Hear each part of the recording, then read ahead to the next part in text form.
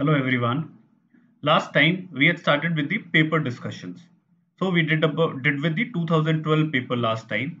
So friends, as you people could see, there is a substantial number, that is around 10 to 15 questions, which is asked from the area of labor laws, social security, and industrial relations, so to say. So therefore, this area should be done in detail because this is the area which can give you edge. Because a little amount of extra efforts in this area can yield you very disproportionately high results. Therefore, I would like you all to put in extra efforts in the coming days. Take out at least 2-3 hours a day separately for this area.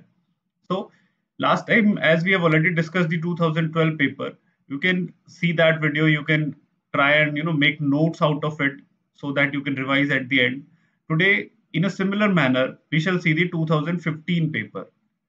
And in that paper, what we shall do is we shall try to see the options which have been given by the UPSC, and we shall also try to explore the peripheries.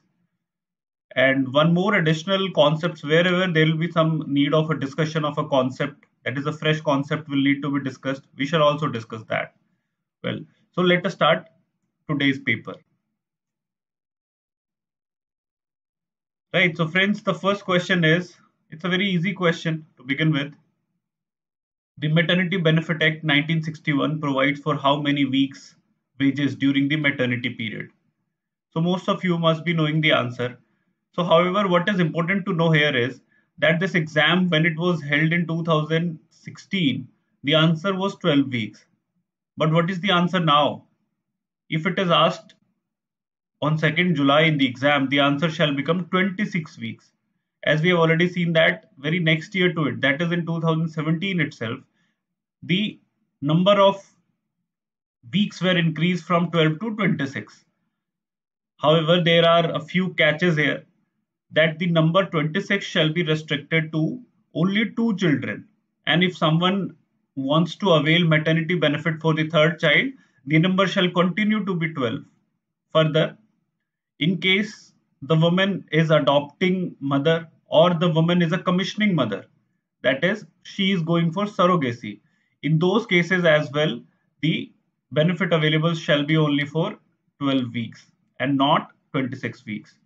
However, if the question is asked in the same manner, that the Maternity Benefit Act 1961 provides for how many weeks wages during the maternity period, the answer shall be 26 weeks now. Right, I hope this is clear. This is one of the social security legislations and it has been merged into the social security code now.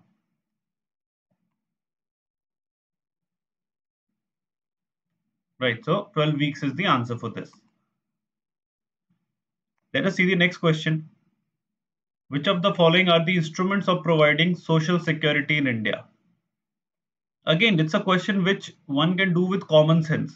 You don't need to have a very specific knowledge of social security or labor laws in this question. However, you have to know the word social security. What is the meaning of the term? So we have already discussed during our initial lectures that the word social security here stands for the security provided to individuals by the society. And well, the word society here should be the catch for you, that it's not the economic security, right? Even if the benefit provided to the workers is in monetary terms, we cannot call it economic security. The correct term is social security, because the whole society takes the responsibility for social security of those who are disadvantaged. For those who cannot fend for themselves in their dire needs, the society has conjured a concept that is called as social security to provide the needs of such persons. Right. So let us see the options one by one now. What all are the instruments of providing? Right. Instruments of providing means we have been asked about the instruments which are meant for providing social security. First option is income tax. So is income tax a measure of social security? Is it an instrument of providing social security? No, it cannot be so. However, imagine if the question is instruments for providing social security, then there would have been confusion. I hope you are understanding it, Because the government might say that we are collecting income tax for providing social security in India, right? So in that case, the confusion can be there. However, since it is instruments of providing social security, therefore income tax gets eliminated. That income tax is not an instrument of providing social security. So what about the second one? The employees provident fund? Yes, definitely it is a measure of instrument of providing social security. We have discussed the Employees Provident Fund and Miscellaneous Provisions Act 1952 in detail. We have discussed about the Employees Provident Fund scheme, Employees Pension Scheme, and the Employees Deposit Linked Insurance Scheme already. So we are very sure that this is an instrument of providing social security. The third is general sales tax. Again, this is also like income tax. Like any tax is not an instrument of providing social security. However, if we are asked, if it is an instrument for providing social security, yes, it can be said like that. What about LIC? Does LIC provide social security?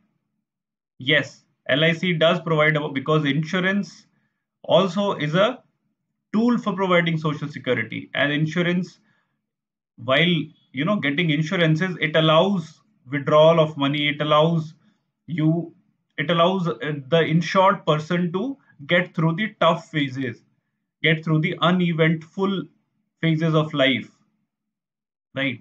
So LIC is also a measure of instrument of social security. What about the national pension scheme? Is it a measure of social security?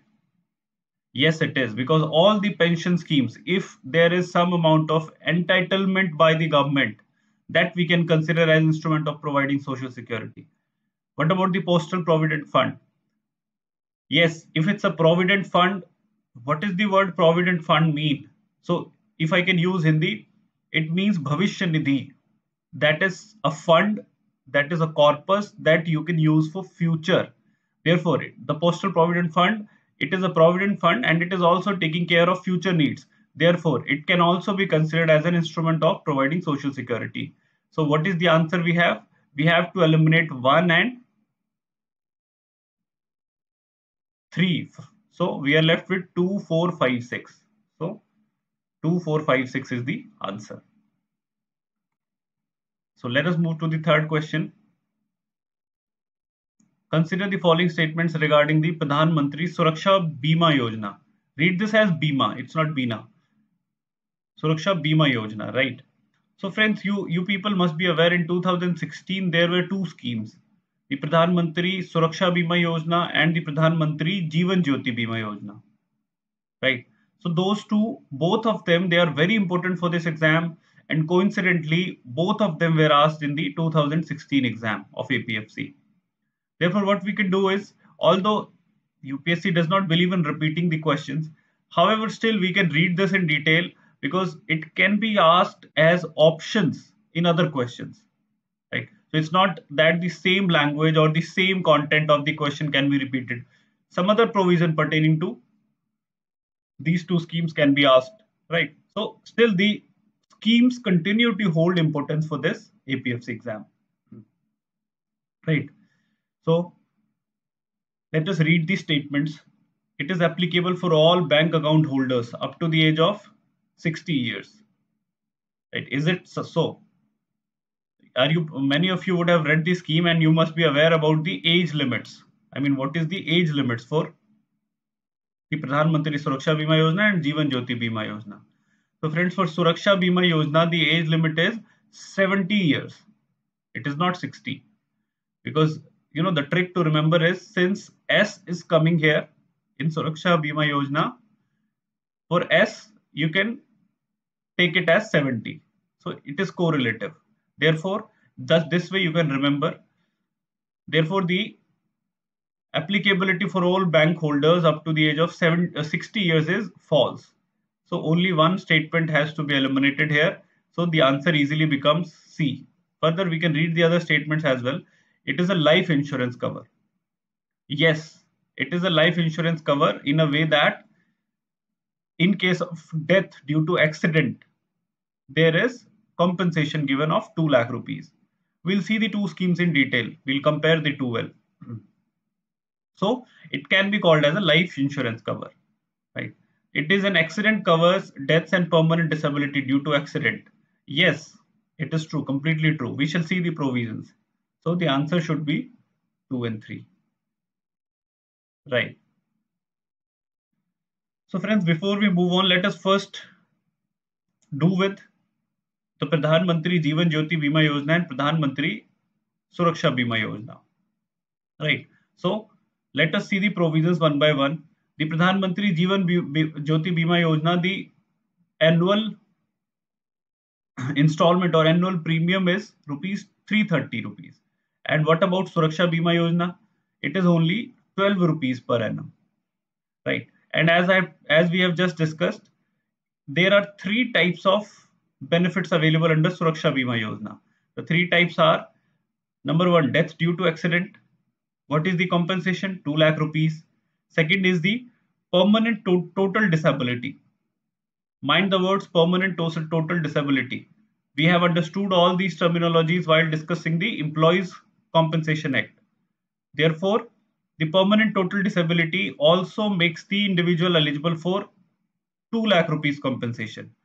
The third category is permanent partial disability, and for that the individual gets 1 lakh rupees. Therefore, these three are the types of benefits available under Pradhan Mantri Suraksha Bima Yojana. And what about the Jeevan Jyoti Bima Yojana? Only one class of benefit, that is rupees 2 lakh for an insured person in case of death. Right. And what is the age limit? Like we have already discussed for Pradhan Mantri Suraksha Bima Yojana, the age limit here is 18 to 70. For the Pradhan Mantri Jeevan Jyoti Bima Yojana, it is 18 to 50. And for remembering this, because this might be confusing, the word S does not come in Jeevan Jyoti Bima Yojana. Therefore, the word S comes in Pradhan Mantri Suraksha Bima Yojana, and therefore the age limit is 18 to 70 years. This is just a trick to remember, right? So these are the major differences and major provisions. Now let us see the next question. So what is the meaning of social security? It may provide cash benefits to person faced with: number one, sickness and disability, unemployment, crop failure, loss of marital partner, right? So now try to remember all these schemes, all the acts that we have read while discussing the Social Security Code, and the 9 legislations that we have read about in Social Security Code. Try to remember what all acts contain the provision. Sickness and disability. We read about the ESI Act, in which the provisions for sickness, disability were very clearly there. There were pensions, there were cash benefits for sickness, right, in ESIC. Therefore, yes, this is true. Social Security comprises of this benefit. Unemployment, yes, there were unemployment allowances in ESIC itself, right? There was a scheme recently by the government named as Beemit Vyakti Kalyan Yojana, run by ESIC, that also provided for unemployment benefits. What about crop failure? The Pradhan Mantri Fasal Bima Yojana, in which the meager premium of 1.5% for Rabi crops, 2% for Kharif crops, and 2.5% for cash crops makes the farmer eligible for complete compensation in case of destruction of crop or crop failure. So isn't it a social security benefit? Yes, it is a social security benefit. Any benefit that is provided by the society, the government, to help people to tide through such phases, such exigency in life, is called as a social security scheme. Therefore, yes, crop failure also leads to, loss of livelihood, loss of property, there are a lot of farmer suicides because of this. So it's a huge exigency. Therefore, social security may provide cash benefits in this case. Loss of the marital partner, yes, in this case as well, there can be benefits provided. This also comes under the social security. So the answer should be D, because all of the above are exigencies in life, and social security may provide cash benefits to persons faced with any of these, right? So Let us see the next question. Employees State Insurance Act 1948 covers factors like. So let us see what all the Employee State Insurance Act 1948 covers. We have already seen the ESI Act. So you people should be aware or should be able to answer this question. First is factories and establishments with 10 or more employees. Yes, this is true. We have seen this in the ESIC Act that all the factories and establishments with 10 or more employees are coverable under this Act. Second is provision of comprehensive medical care to employees and their families.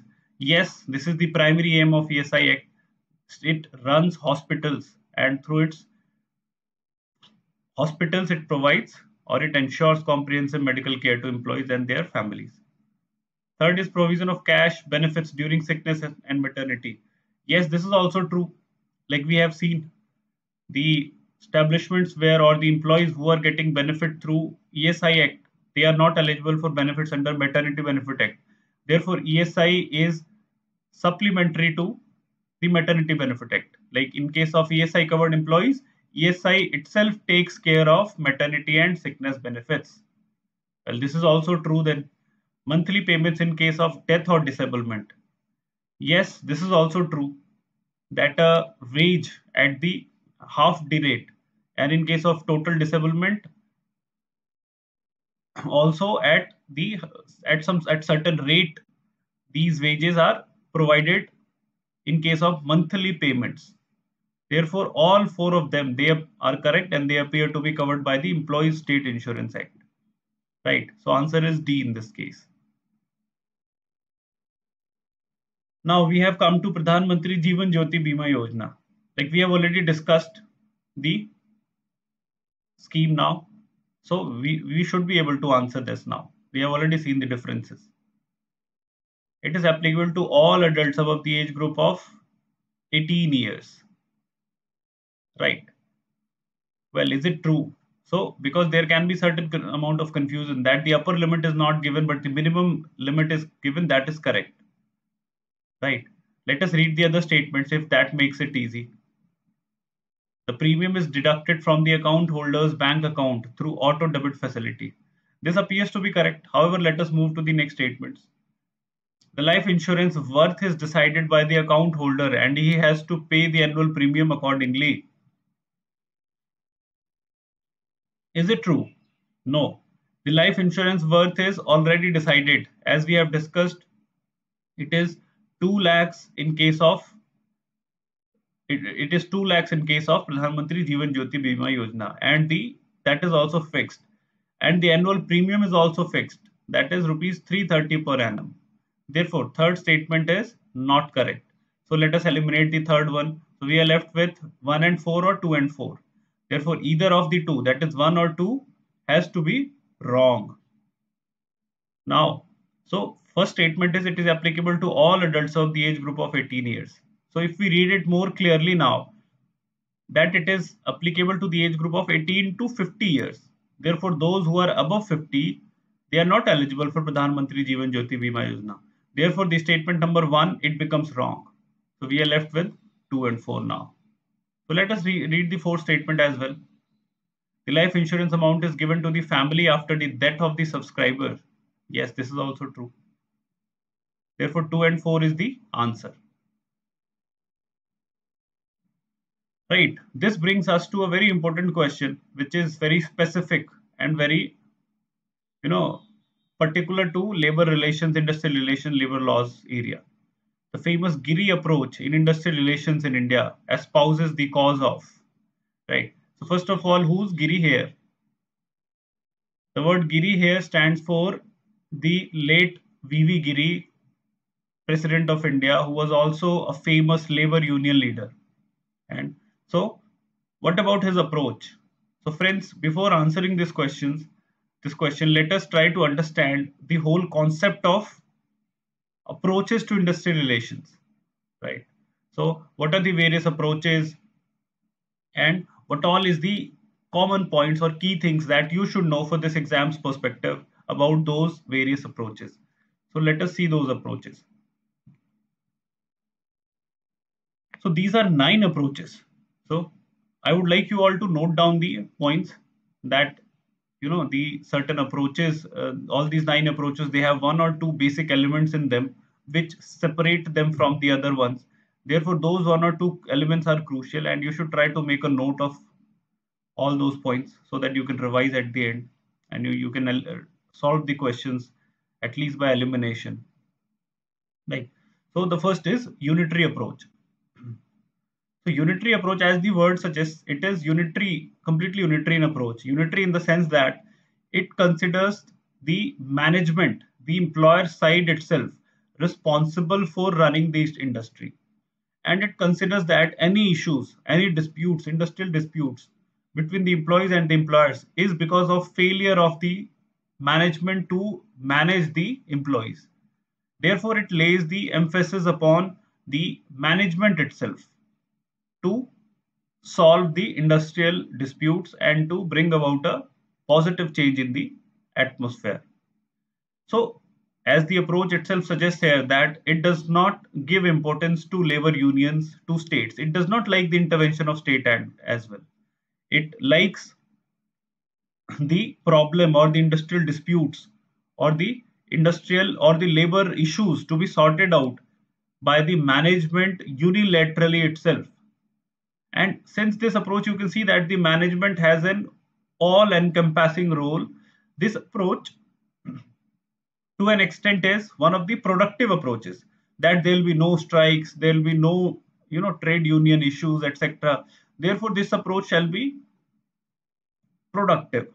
However, the flip side shall be that this approach will not be healthy for the employees, for the workers, because the management will have an overarching say, an overarching influence in the management of the industry, and the workers' rights might be compromised because it does not give significance to the unions, labor unions, as well as the state. Therefore, this is the unitary approach. And the second is pluralistic approach. So as the name pluralistic itself suggests, it considers various individuals and various groups, and it assumes that the organization itself, it consists of individuals who form distinct groups with their own set of aims, objectives, and leadership styles, right? And this approach prefers compromises between the management and the employees, right? Therefore, it engages with trade unions. It understands the importance of state, right? It understands the importance of government for arbitration purposes, for ensuring that the industrial disputes are settled, right? So this pluralistic approach differs from unitary approach in the sense that it gives significance to the labor unions, to the state as well, and therefore a compromise negotiation takes place between the trade union, employee union, and the management. Well, the third is Marxist approach. Like in every other schools, the Marxist school is always one of the schools, because it has its own prism of looking at economic issues, right? So the Marxist approach, it considers the capitalist class to be owner of all the industries, and it considers capitalist class as the exploitative class, that the main purpose of the capitalist class or the industrialists is to exploit the workers and yield maximum benefit without compensating or without giving them their due to the workers, right? So it also does not want a role for the state, because it believes that the state shall always favor the capitalist class, that is the management. The state shall always go with the management. Therefore, this approach does not favor any state intervention. It favors strengthening of unions, strengthening of workers, their unity, etc., for collective ownership of their enterprises, for collective bargaining, etc. Right. So the next is systems approach. Systems approach, this is also one of the approaches which is existent in economy, existent in political studies, etc. In the systems approach, there is a very scientific way of approaching a problem, right? All the stakeholders, all the factors are considered. So what are the factors here? The factors are, first, the actors. Who all are the actors? The management, the employees, etc. There are various actors are considered. Second is the industry market, because what happened in till now is that only the employees and the employers are being considered in the above three approaches. We have not taken into consideration the other factors. So what beyond the, so we have actors. Number one, we have the industrial market, we have the technology or the technological factors, we have the labor unions, and we have the ideology. Mind you, the ideology also plays a very key role in systems approach. Therefore, all the factors together, they decide the industrial relations. All the factors together, they decide the approach towards the management of disputes between the employers and the employees.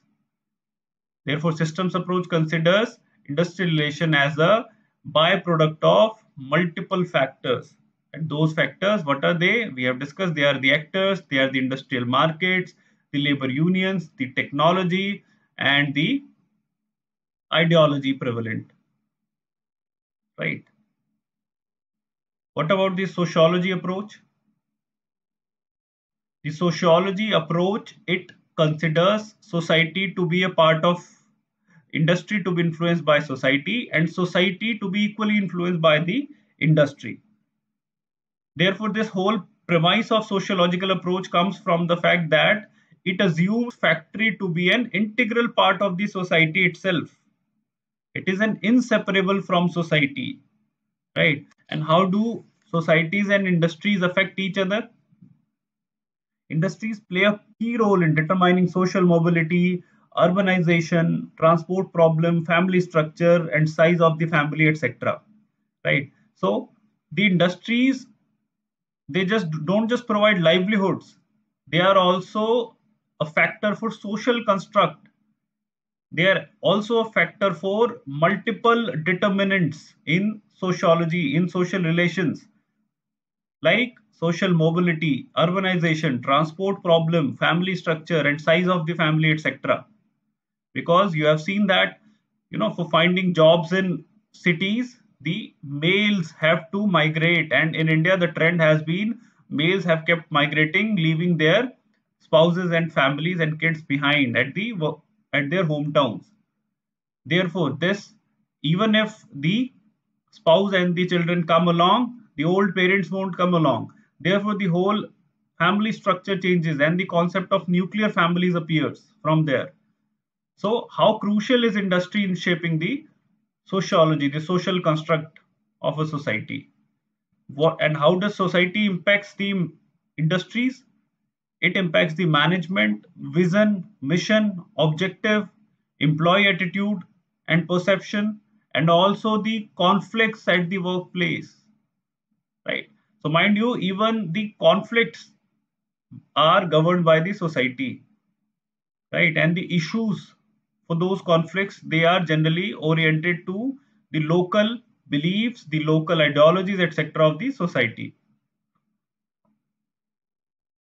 Right. Therefore, this approach is a two-way approach, that this industry is an inseparable part of society. It influences the society, and in turn, society as well influences the industries. So the next is Gandhian approach. Right. So Gandhian approach is that industrial organization is a joint venture of employees and employers. Gandhiji, he denied to consider the employers or the management as the sole owner of the industries. He considered that employees are the co-owners of the industry, and therefore any fruits of growth should be distributed amongst the employees as well, such that they feel the ownership, that they already have the ownership stakes in that factory or establishment. Therefore, the fruits of growth, the dividends, should be distributed amongst them as well. You all must have heard about the trusteeship approach of Gandhiji. That Gandhiji used to say that the industrialists, the owners, they are as a trustees, that they are holding the industry or they are running it on behalf of the society on behalf of the people itself, and they are not the sole owners of those industries. So this is the Gandhian approach, and the most crucial aspect is that Gandhiji never considered strikes as illegal. He always had a sympathetic approach towards the strikes, right? And he led one of two, three major strikes in the pre-British, pre-independence era, and he successfully led the Ahmedabad textile mill workers strike, right? The Champaran Satyagrah, the Bardoli Satyagrah. So Gandhiji had his fair share of activism in the labor issues as well. Therefore, this Gandhian approach, it, however, suggests for mutual conciliation, conversation, discussion, dialogue, negotiations, and through peaceful means, the industrial disputes should be resolved between the employees and the employers. Right? However, he had a tilt towards the workers that the strikes should be considered sympathetically. Now, the next is psychological approach. So, in all the above approaches, the human brain, the human mind has not come into play. The system, the interplay, the society, the ideology, all of it has we have seen. However, the psychology of the individual or the individuals and groups which run the establishment, which work in the establishment, they have not come into picture till now. So this psychological approach, it says that the main reason behind the disputes is the different perceptions and mindset of the management and the employees. And therefore, because of that different mindset and perceptions, there is a lack of trust between the two. And that lack of trust leads to industrial disputes. Therefore, this approach suggests that major work should be done on the psychological improvement in bridging that psychological gaps, in bridging that psychological misunderstandings, and the industrial disputes can be sorted out through that approach. Therefore, it would suggest that the management or the industrial establishment should hire the psychologists who can understand the psychological issues which are prevalent and try to handle all or create a reconciliation through psychological enhancement or psychological betterment approach. Now we reach to the V.V. Giri approach, the question which was asked in 2016 APFC exam. So what is this V.V. Giri's approach? As we have discussed, he was the late president and trade union leader. He called for collective bargaining and mutual negotiations between the management and labor. Right? He said that there should be a bipartite organization. A bipartite body should exist in every establishment. This bipartite body should consist of the participants from the employee side and the employer side. And this body should be able to reconcile or to sort out all the industrial disputes. Right? And he emphasized voluntary arbitration, not compulsory arbitration. And he advocated that most of the industrial disputes should be, handled through the collective bargaining approach. And they should not compulsorily go for arbitration. Right, the workers itself, they should form a collective bargaining, and that collective bargaining should be through a bipartite body in which both the management and the workers are a part of it. Right. So the answer for this question, the famous Giri approach in industrial relations in India espouses the cause of compulsory collective bargaining should be the answer. So now we are left with the ninth, last one, that is human relations approach. And this is a mistake. Unitary approach, you can ignore this because this might have been wrongly copied from here. So the last is the human relations approach. And this human relations approach, like we have already discussed while discussing the 2012 paper, that it was given by Elton Mayo. Right. And it analyzes the behavior of individuals and groups at the workplace. Again, it is similar to psychological approach. However, the word human relations here has been emphasized by Elton Mayo in the sense that the approach stresses for improving the morale, the efficiency, the communication skills, the group dynamics, right? So it tries to establish through human relations manager, human relations executive, a permanent channel. That channel has multifarious role. Its role is not just to ensure communication and to the two-way communication between the management and the employees. However, its role also is to boost the morale of the employees, boost the efficiency, and also look after the group dynamics of the company. Therefore, this human relations approach, the appointment of permanent HR, human relations executives, human relations experts, it leads to a permanent mechanism which ensures reconciliation and sorting out of industrial disputes. So, friends, these were the 9 major approaches. There can be other approaches, however, I could come across these 9 major approaches only. So, they are the approaches to industrial relations. I hope you all have noted down the important points and please revise them so that you are easily able to answer the questions. So, let us see the next question. Which of the following are the typical differences between the private insurance programs and the social insurance programs? Right, so it is again a duplicacy. So the question should have ended here after the social insurance. So which of the following are typical differences between the private insurance programs and the social insurance programs? Right. So let us examine the options. Adequacy versus equity. Right. What does the word adequacy means? That the benefits which are accruing to individuals should be adequately available to all the persons, all the insured persons who have been insured through that insurance program. What about equity? Equity is somehow called as the ownership stakes, the ownership rights which are given. So very clear from the word private insurance programs itself that the private insurance programs, they generally look for equity, that the available benefits, the available pool of benefits is equally divided amongst the number of insured persons, the number of applicants. Therefore, the private insurance programs would look for equity. However, the social insurance programs, which are generally run by the government only, they look for adequacy. They try to see whether the adequate amount of benefits are available to the employees or not. Right? It does not see for equity because the amount or the benefits that is to be distributed to the insured persons, it is not fixed, and the money that is available is not fixed like in case of private social insurance programs.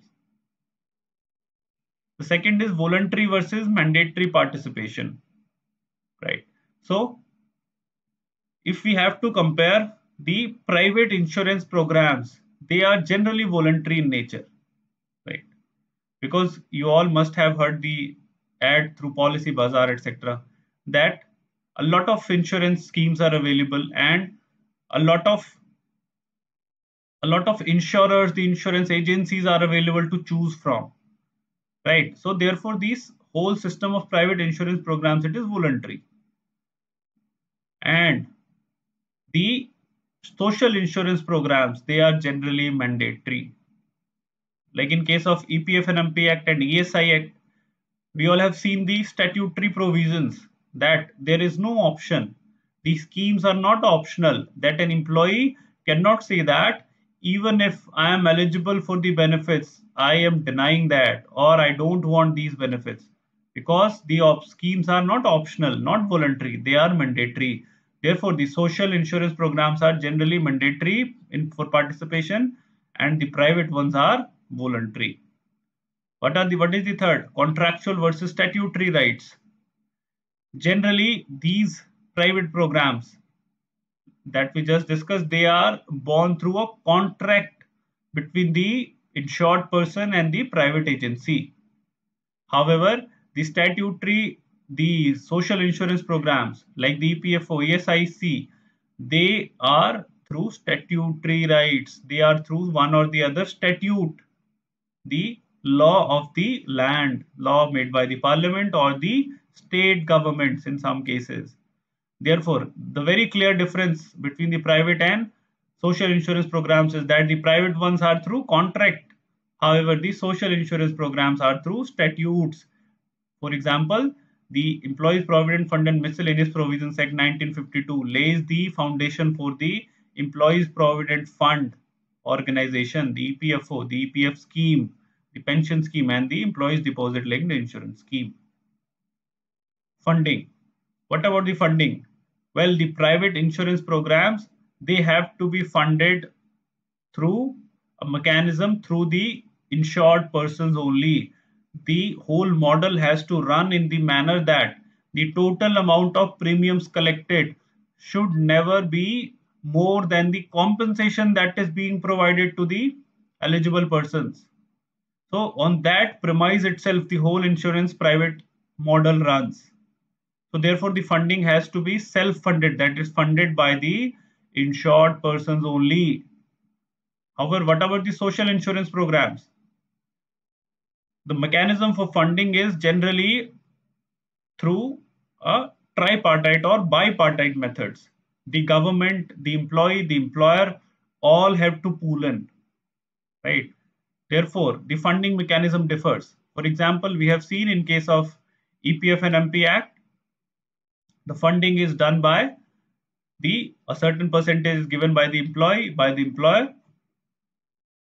And in case of pension scheme, employees pension scheme run by EPFO, government also contributes its bit towards the pension. Therefore, the funding mechanism for the private insurance programs and the social insurance programs are very different. Therefore, which of the following are typical differences? All of them, they appear to be typical differences. Therefore, D is the answer in this case. Now, the next question is, consider the following statements in respect of Atal Pension Yojana. Well, so these are also very factual questions. Beneficiary must be in the age group of 18 to 40 years. You have to learn this by heart that yes, the age group is 18 to 40 years only. Beneficiary will receive the pension only after he attains the age of 60 years. Yes, this provision also goes with the Atal Pension Yojana, that most of the pension schemes like the Pradhan Mantri Shram Yogi Mandhan Yojana, Pradhan Mantri Laghu Vyapari Mandhan Yojana, all of them, they have the eligibility age of 60 years, right? And they also have the contributory age group in 18 to 40 years itself. So this remains common to the Atal Pension Yojana and the new Pradhan Mantri Shram Yogi Mandhan Yojana or Laghu Vyapari Mandhan Yojana, right? So beneficiary will receive the pension only after he attains the age of 60 years. This also appears to be true, right? After the death of beneficiary, his spouse continues to receive the pension. Yes, this is also true. This provision is also similar to the Pradhan Mantri Shram Yogi Mandhan Yojana and the Laghu Vyapari Mandhan Yojana that we have been discussing. No nominee of the beneficiary is permitted. Is it true? No, it is not true. The nominee shall be permitted in the Atal Pension Yojana. Therefore, first, second, and three, C seems to be the answer. A few other things about Atal Pension Yojana, friends, that the monthly pension after attainment of age of 60 years, it ranges from 1000 to 5000, right? So first is what is the corpus of pension? That is amount of pension received, that is 1000 to 5000 rupees. And the tax benefits, they are very similar as in case of NPS, right? So the deductions in the income tax is very same as provided for the NPS. And who runs the Atal Pension Yojana? It is the PFRDA, Pension Fund Regulatory and Development Authority. It's not the EPFO or Ministry of Labor. The PFRDA is under the Ministry of Finance. Therefore, you all have to remember it, that PFRDA under Ministry of Finance runs the Atal Pension Yojana. The available pension is 1000 to 5000 years. A new change, however, has been made, that For NPS, I would like to tell a few points here because there has not been any question on NPS. So I would consider NPS to be an important topic for this year's exam. That for NPS, two new changes have been made. One, the age group, which has been revised to 18 to 65 for NPS and not for Atal Pension Yojana. Therefore, for NPS, the age group has become 18 to 65. And earlier, the non-resident Indians were not allowed to be a part of NPS. Now they have been allowed. Therefore, these are the two key changes in NPS scheme. Therefore, 1, 2, 3 is the answer. What is the next question? What are the disadvantages of Provident Fund scheme? Now, this is a trick question. Can there be some disadvantage of Provident Fund scheme as well? The answer lies in the question itself. It has to be based on the sentence itself or the construct of the sentence. Let us read them. Money is inadequate for risks occurring early in life. Right. So if we assess the scheme, what it does is it take away the 25% of salary of an individual. So yes, at times it might appear to the individual that the money one is getting after deductions under EPF is inadequate for the risks which are occurring, So at times one might get frustrated that my current needs are not getting fulfilled at the cost of savings for future. I mean, what is the use of such saving? So therefore, it can be considered as a disadvantage of Provident Fund. Second is inflation erodes the real value of savings, right? Good enough. That even if the interest rate, like currently interest rate of around 8% every year is provided by the Employees Provident Fund organization. However, if the inflation which we have lately seen is in the higher side of 6, if it continues like that, therefore the value of money, it keeps eroding, it keeps getting eroded. Therefore, the real value of savings is not as much as one would have saved at the beginning. Therefore, both these are, because one is about to get the money at the retirement, at the time of retirement. Therefore, inflation will keep eroding the value of those savings. This is also true. Third is it generates forced saving that can be used to finance national development plans. Well, this is also true that in a way it generates forced saving which can be used to finance national development plans. However, can this be considered as a disadvantage of Provident Fund scheme? No, because it is in a way an advantage through which the national development plans, the goal of national development can be achieved. So the answer is 1 and 2 in this case. So friends, these were the 10 questions which were from the Social Security, Labor Laws and Industrial Relations area. So next time we will start with a new topic. Thank you.